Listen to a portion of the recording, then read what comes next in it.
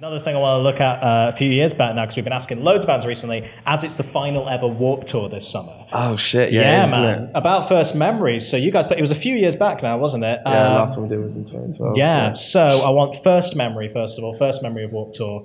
Who was on that first year? It's the one we did in 2009. Yeah.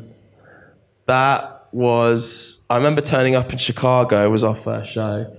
And everyone being like, oh, you know, Warped is a really hard tour. You've really got to graft. We turn up and we like had this humongous crowd. I was like, wait, boys, this is gonna be a walk in the park. Done, job done. And then next day we played Boise, Idaho, and I think there was like 4 people and a few stray dogs. So like I was like, oh right, okay, that's the reality of this tour. Wow. But I just remember like, because that was kind of like our first touring experience of America. So well, it was our first tour in America, and I remember like all of the US bands that I'd been following, sort of online, and like getting to watch them, like whether it be like a Day to Remember or the Main or Mayday Parade or All Time Low, all these bands that we'd never met. And that was a thing that was, you know, I think if we hadn't done that tour, obviously I'm sure we could cross paths with all those bands at different times, but meeting those guys and like getting to watch and see what they're doing and how they do things in America, like that was a good learning curve for us to be part of that. Yeah. Who are the buddies you kind of made out on tour as well? Because obviously we know you're like good friends and relationships with like All Time Low and people. Was that the beginning of it? You know what? No, I don't. Oh, really? Actually, no. I got quite friendly with their merch guy Vinny at the time, but that's just because he used to play a game called CeeLo, which is like a dice game. Oh. So us and like We the Kings, his tour man, merch guy Chris V would do it, and that's sort of like how we originally got friendly with people. But the thing is, like, we have Max Hellier in our band, so you just sort of like let him off the leash, and he comes back a few hours later. He's like, I was hanging out with this person, that person, and they want to go grab a beer and all sort of stuff. And like, you don't have to do any of the socializing. Like, he goes and does it, introduces you to people in your set. So everybody, like, honestly, I've been in places in the world before where it doesn't make any sense that somebody's come up to me and been like, oh, is Max about? And I've been like we're in South Korea, it's 3 o'clock in the morning, in the middle of Seoul, and who are you, and how do you know Max? So that's just the effect he has on people. But social butterfly, that's nice. Yeah, no, I have fun memories of it, man, because again, I remember growing up and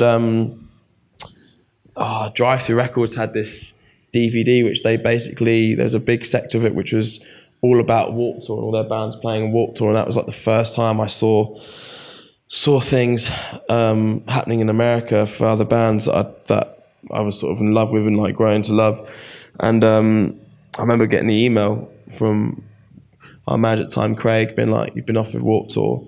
And just thinking, fuck, we've peaked. Like, we've made it. It's a big milestone. Especially like if you grew up in like the pop punk scene as well. Now, obviously, I feel like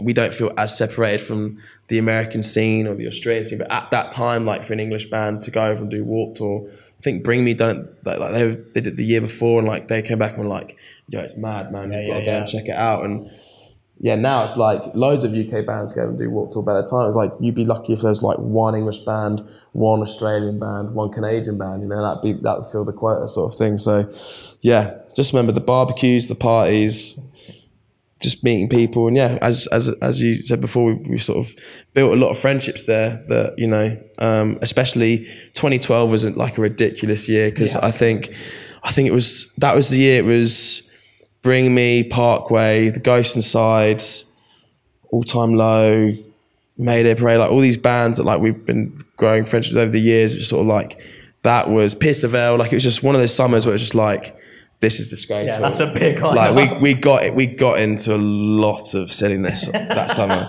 It was amazing. And then we actually left early because we came back into this the show in Hyde Park for the Olympics. Oh yeah. And so like everyone was like, because by like no disrespect to Warped Tour, but you get like, it's like what, a 9-week tour, and it is grueling, and like you get to like the 7th or 8th week, and when bands start like being like, oh, we're finishing our stint at the tour now, you can sense other bands being like, I'd kill for like a few days at home or whatever. So when we were like, oh yeah, we're gonna go back to London and like play this show, we didn't know how big the Hyde Park thing was gonna be, because you never know what's gonna happen, those sort of stuff. There's not corporate, but there's sort of event gigs. And I was just like sending pictures to like all the boys in like Parkway and the Ghost Inside, being like, how was your show today? And Warped? And like, oh, you know, same. How's Hyde Park? I sent this picture. It's like 100,000 people, and they're just like, you fucking hate you guys so much. A, you're at home, B, you're doing that. So yeah, that's way to rub it in from the other side of the Atlantic, man. That's how we like to do it. Solid effort.